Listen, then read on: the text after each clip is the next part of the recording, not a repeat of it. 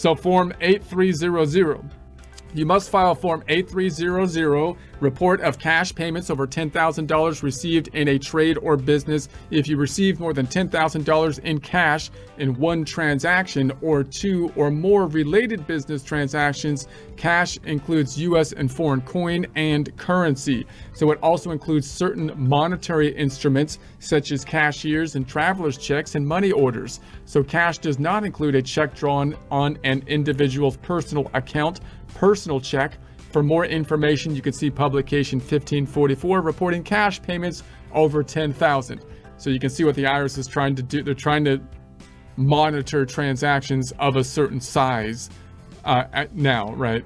And as things become more electronic, you could see what they're going to try to basically insert themselves into these electronic transactions, and they'll be able to kind of regulate more, you would think, once that happens, unless people start using things like cryptocurrency or something that don't have the same regulations with it. I don't know. So penalties. There are civil and criminal penalties, including up to 5 years in prison for not filing Form 8300, filing or causing filing of a false or fraudulent Form 8300, or structuring a transaction to evade reporting requirements. Okay, so here's a going out of business checklist.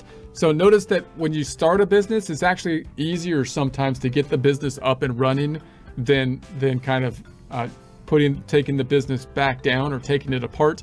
Because now if you've got an EIN number and you're reporting 1099 forms, and if you go as far as structuring a separate type of entity like an S corporation or an LLC, those can be quite difficult to not totally difficult, but sometimes there's a state and the federal component, and sometimes it's a little bit of a problem to get them deconstructed. You want to make sure that you close them properly, or else you can end up with issues and fees in the future, and it's kind of a pain. So note the following checklist highlights the typical final forms and schedules you may need to file if you ever go out of business. For more information, see the instructions for listed forms. So you got the income tax.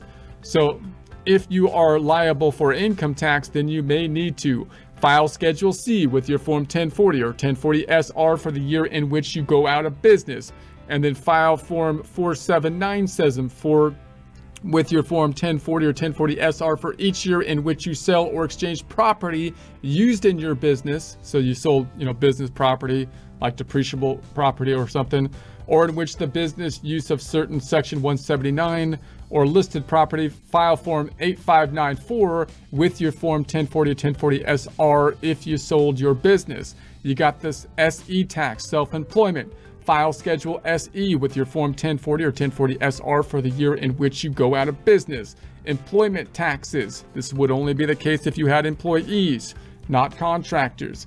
File Form 941 for the calendar quarter in which you make final wage payments.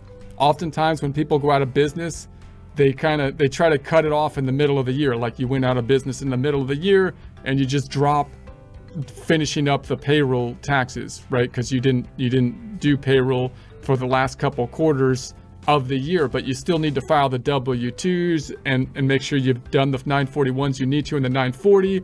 Otherwise, payroll's a problem. You don't want to mess up payroll because the IRS is more crazy about payroll than most other things, in part because like if you withheld money from your employees as withholding taxes that you're supposed to pay to the government, like Social Security, Medicare, and federal income tax, and you don't, then not only did you not pay your own taxes, you basically took money from your employees and then didn't pay the taxes, right? So it's actually a bigger problem, kind of, because it's kind of like you stole from the employees, even though you were forced to withhold the money from the employees.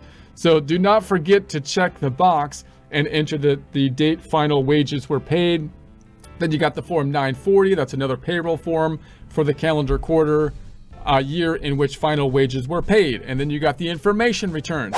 Provide W-2s to your employees for the calendar year. So even if you stop in the middle of the year, you want to make sure you issue the W-2s, close the business up as best you can, try to end it wherever it's ended so that you can move on and the business doesn't kind of try to take you down for the next thing you're trying to do. I'm trying to move to the next thing here, and the dang business keeps coming back like a zombie and trying to cut me down. I'll tell you what. Anyways, don't let it do that.